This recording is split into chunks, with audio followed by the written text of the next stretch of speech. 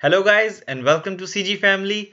This time in this quick how-to video, we're gonna show you how to unlock and reveal if you have your attributes hidden in the channel box.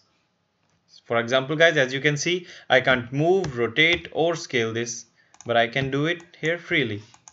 Most of the times when you download a model from an internet which is rigged, you'll face the same issue.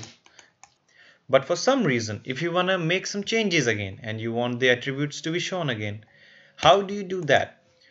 Well, you just select the object, go to edit, channel control, then you find the rotation, scale and translate values in there. There are the rotation values, the scale values and the translate values, and move them to the left guys. As you can see guys, these are now keyable and visible, but as you can see, they are still locked. I can't move, rotate or scale them.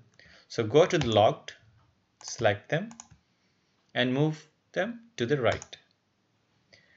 Now if you want the visibility option also, then just select it and move it to the left. That's all you gotta do guys. Now you can move, rotate and scale the object as you wish.